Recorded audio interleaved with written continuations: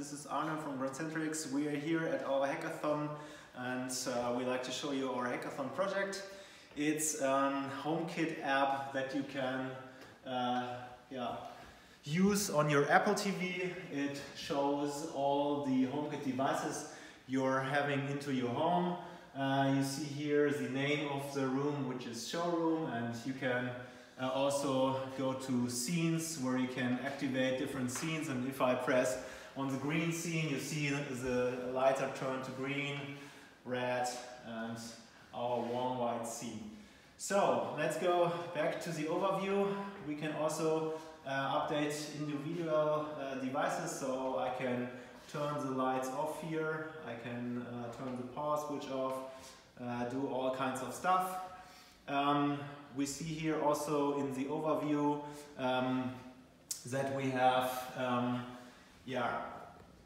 have appliances, for example this temperature sensor, where we can see the temperature and also the humidity of the room. And so let's go back to green and wait, this was the red scene. Let's go back to green, and if I want to for example change the color, I can long press on the light bulb, and then I can go to our color picker, and if I change it here, for example, to purple, you see the purple light bulb is changing currently, so I can change that easily from red, going over yellow, green, and then it ends up in blue and red. Purple, yeah.